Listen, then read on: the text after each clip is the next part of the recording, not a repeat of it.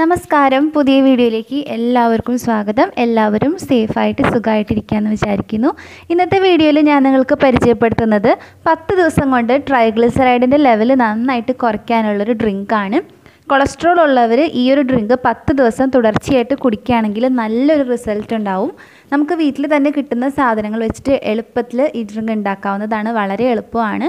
അപ്പോൾ വീഡിയോയിലേക്ക് പോകുന്നതിന് മുമ്പ് നമ്മുടെ ചാനലിൽ ഒരു സർപ്രൈസ് ഗിഫ്റ്റ് ഉണ്ട്. അത് കിട്ടാൻ വേണ്ടി നിങ്ങൾ വീഡിയോ മുഴുവനായിട്ട് കാണാം. ഇതുവരെ സബ്സ്ക്രൈബ് ചെയ്തില്ലെങ്കിൽ സബ്സ്ക്രൈബ് ചെയ്യുക. അതുപോലെ വീഡിയോനെക്കുറിച്ചുള്ള എന്തെങ്കിലും ഒരഭിപ്രായം കമൻറ്റ് ചെയ്യുക. നിങ്ങളുടെ പേരും സ്ഥലവും കമൻറ്റ് ചെയ്താലും മതി. ട്രൈഗ്ലിസറൈഡ് നമ്മുടെ ശരീരത്തിന് ആവശ്യമായിട്ടുള്ളതാണ്. നമ്മുടെ ഭക്ഷണത്തിൽ അധികമായിട്ടുള്ള കൊഴുപ്പ് ഫാറ്റ് സെല്ലുകളിൽ ട്രൈഗ്ലിസറൈഡ് ആയിട്ടാണ് സ്റ്റോർ ചെയ്യുന്നത്. നമ്മുടെ ശരീരത്തിലെ സെൽസിന് ഊർജം പ്രദാനം ചെയ്യാനാണ് ഇത് ഉപയോഗിക്കുന്നത്. പക്ഷേ ഇതിൻ്റെ ലെവൽ കൂടാനായിട്ട് പാടില്ല. 150 ആണ് നോർമൽ ലെവൽ. 150 അതിൽ താഴെയോ 199 വരെ നമുക്കൊരു ബോർഡർ കേസായിട്ട് പറയാം. അതിനേക്കാൾ കൂടിക്കഴിഞ്ഞാൽ ഭയങ്കര അപകടകരമായിട്ടുള്ള നിലയിലാണുള്ളത്. അപ്പോൾ നമ്മൾ എപ്പോഴും ഇതൊരു കൺട്രോൾ വെക്കേണ്ടത് അത്യാവശ്യമാണ്. അപ്പോൾ അതിന് വേണ്ടി എങ്ങനെയാണ് ഈ ഡ്രിങ്ക് തയ്യാറാക്കുന്നതെന്ന് നോക്കാം. ഇതിന് മെയിനായിട്ട് വേണ്ടത് മോരാണ്. നല്ല പുളിച്ച മോര് വേണം എടുക്കാൻ. മോര് നിങ്ങളുടെ കയ്യിലില്ല എന്നുണ്ടെങ്കിൽ 2 ടേബിൾ സ്പൂൺ കട്ട തൈര് എടുത്തിട്ട് 1 കപ്പ് വെള്ളം കൂടി ചേർത്ത് മോരുണ്ടാക്കുക. എന്നിട്ട് അത് നന്നായിട്ട് പുളിപ്പിച്ചെടുക്കുക. പിന്നെ വേണ്ടത് 1/4 ടീസ്പൂൺ ഉലുവയും 1/2 ടീസ്പൂൺ നല്ല ജീരകമാണ്.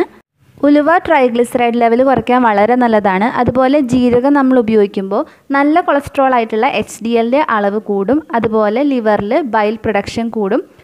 അതുവഴി മെറ്റബോളിസം നന്നായിട്ട് വർദ്ധിക്കുകയും ഫാറ്റ് നന്നായിട്ട് ബേൺ ആയി പോവുകയും ചെയ്യും. അപ്പോൾ നമുക്കിത് രണ്ടും കൂടി നന്നായിട്ടൊന്ന് പൊടിച്ചെടുക്കണം. പൊടിച്ചിട്ട് നമുക്കത് മോരിലേക്ക് ചേർത്ത് കൊടുക്കാം. ഇനി ഇതിലേക്ക് ചേർക്കേണ്ടത് ഒരു ചെറിയ പിടി കറിവേപ്പില, 1 ഇഞ്ച് കഷ്ണം ഇഞ്ചി, 2 വെളുത്തുള്ളിയാണ്. വെളുത്തുള്ളി നമ്മൾ തൊലി കളഞ്ഞതിന് ശേഷം 10 മിനിറ്റ് ഒന്ന് പുറത്ത് വെക്കണം. അതിന് ശേഷം വേണം ഇത് മൂന്നും കൂടി നന്നായിട്ട് അരച്ചെടുക്കാൻ. വെളുത്തുള്ളി നമ്മളിങ്ങനെ 10 മിനിറ്റ് വെക്കുമ്പോൾ അതിലേക്ക് അലിസിൻ എന്ന് പറയുന്ന ഒരു കോമ്പൗണ്ട് ഉണ്ടാകും. അത് ബാഡ് കൊളസ്ട്രോൾ കുറയ്ക്കാനും ട്രൈഗ്ലിസറൈഡ് ലെവൽ കുറയ്ക്കാനും വളരെ നല്ലതാണ്. അതുപോലെ ഇഞ്ചി HDL കൂട്ടാനും LDL കുറയ്ക്കാനും നല്ലതാണ്. അതായത് നല്ല കൊളസ്ട്രോൾ കൂട്ടാനും ചീത്ത കൊളസ്ട്രോൾ കുറയ്ക്കാനും നല്ലതാണ്.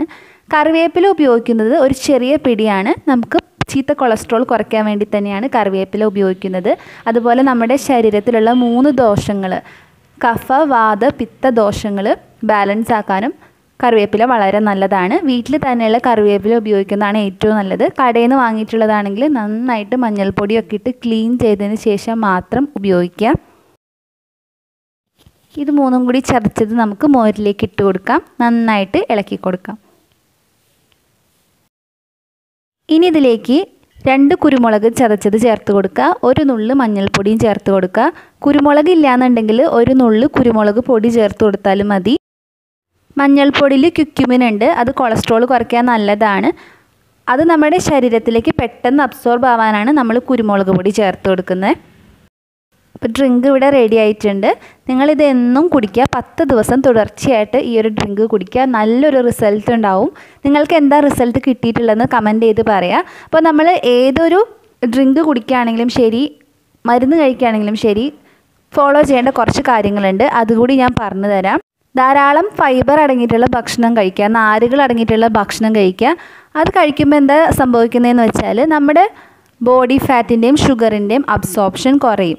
അതുപോലെ നിങ്ങൾ ചെയ്യേണ്ടത് 30 മിനിറ്റ് നന്നായിട്ടൊന്ന് എക്സസൈസ് ചെയ്യുക. ചെറിയ രീതിയിലുള്ള എക്സസൈസ് ചെയ്താലും മതി. ഒന്ന് നടക്കാൻ പോവുക, സ്റ്റാൻഡിങ് വാക്ക് ചെയ്യുക, അങ്ങനെ എന്തെങ്കിലും സ്റ്റെപ്പ് കയറി ഇറങ്ങുക. അതുപോലെ നിസ്സാരമായിട്ടുള്ള എക്സസൈസ് ഒരു 30 മിനിറ്റ് ഡെയിലി ചെയ്യുക.